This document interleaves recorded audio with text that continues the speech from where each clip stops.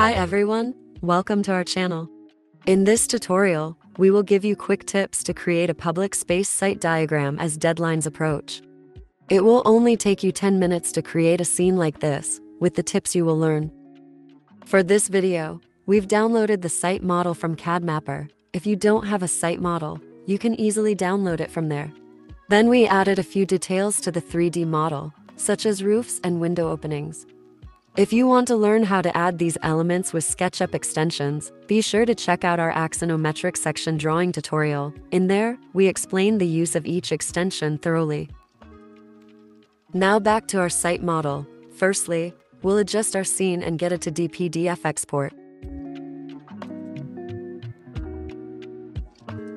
Then, we'll add a new scene from Window, Scenes, and add shadows to our model. You can go to Window and open Shadow Properties to adjust the darkness and angle of the shadows. Once you're okay with it, go to View, Edge Style, and uncheck Edges. This way you'll only have the shadows for exporting. We'll export as PNG. Make sure the transparent background is checked in the options. We've opened the PDF export in the Illustrator. We'll set the artboard size and center our public space to the artboard a little more. Then, we'll quickly delete the excess parts. To delete them neatly, you can draw a rectangle. Select all and click Shape Builder tool. Click on the excess lines while holding the Alt key. This way you can split and delete. Then you can change the color and stroke weight of the lines. Make sure to check the round cap and round join options from the Strokes panel. To color the scene, we'll go to Object, Live Paint, Make. Your Live Paint group is ready. For coloring, we'll choose a soft gray. Then we'll select the Live Paint Bucket tool from the toolbar. To color every surface in a group, you'll need to click the group 3 times. We'll make the roads a tone darker. And some of the roofs too.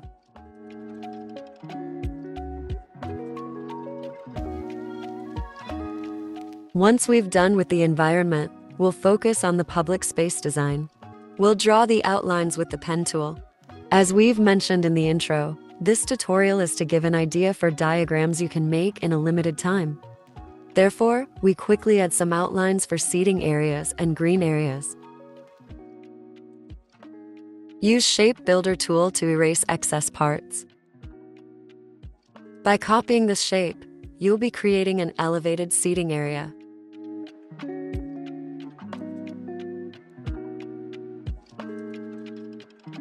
We've done with the shapes for now. Let's add a bike lane, a must-have for urban site diagrams. We draw quickly with the pencil tool. The best thing about pencil tool is that you can go over it again and manipulate the line form. Don't forget to work with layers to organize your drawing. We'll send the bike lane below the buildings, and we give thickness to it. We'll quickly readjust our public space. Once we're happy with how it turned out, we'll go ahead and adjust the artboard size again to focus on the center more. Again, we use Shape Builder tool to delete excess parts. Now we'll add 3-dimension effect to the public space elements. We'll select the seating area, go to Effect, 3D and Materials, 3D Classic, Extrude and Bevel. From there, you can adjust the angle and depth of your 3D shapes.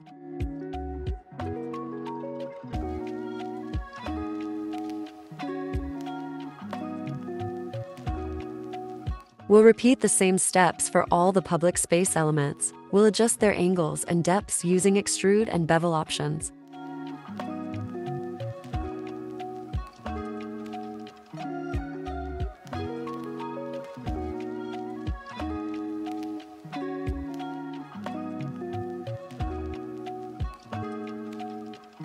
We'll use coral and burnt orange tones for this illustration, and we'll start coloring the bike path. You can also add 3 dimensions to the bike lane. You can use the Offset Path command for this.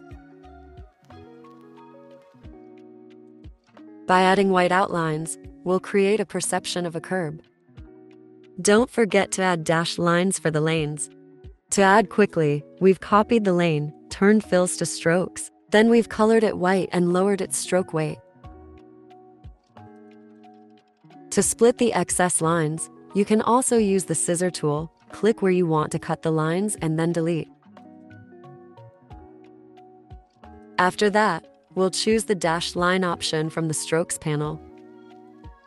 Lastly, we'll add a stroke to the curb also, and the bike lane is done. The detail level is up to you, but we'll show you how to add the most detail in a short time. We'll add realistic ground texture.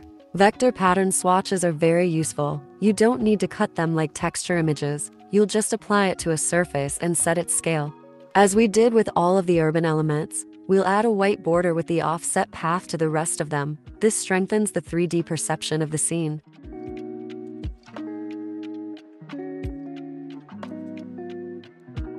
For all, select the surface, click Offset Path, and choose white for the fill color and gray for the outline.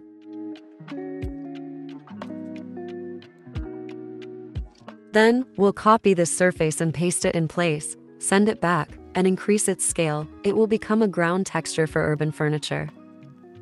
We will repeat the same steps, but this time we'll bring it to the front and lower its scale. These parts will represent the green areas.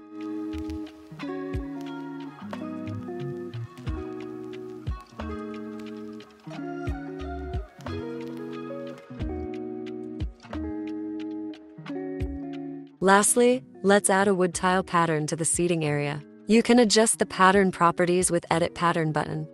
Strokes should be thinner on this scale. Once you have done, go to Transform and select Rotate to adjust the pattern's angle. We can add our shadow export. We'll change its opacity blend mode to multiply and send it to the bottom layer. Now we can export it as JPEG to add vegetation and people brushes to the scene in Photoshop.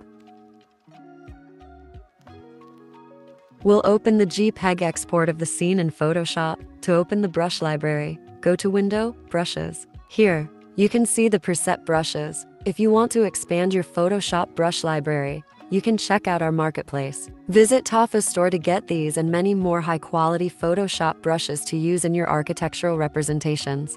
To get the brushes used in this illustration, the links are in the description box below. Once you've downloaded the brushes, you can select them from the Brushes panel. You'll see a preview of the brush on the artboard before you applied it. Based on this preview, you can adjust its scale to fit perfectly. You can also change the opacity and color of the brushes.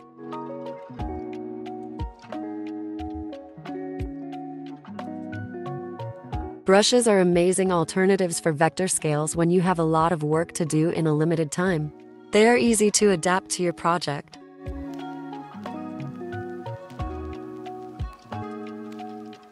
After we've finished with the vegetation, we'll add people's silhouette brushes.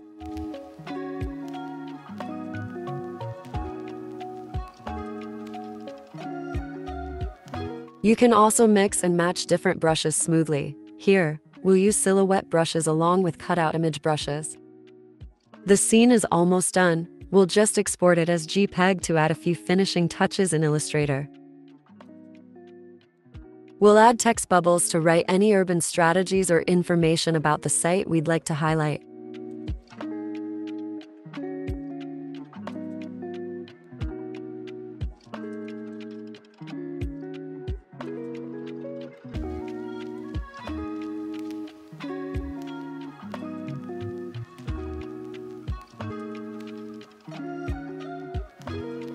And that's it. We hope you found this quick tutorial useful. What other tutorials would you like us to cover? Feel free to share it with us in the comments. Until next time.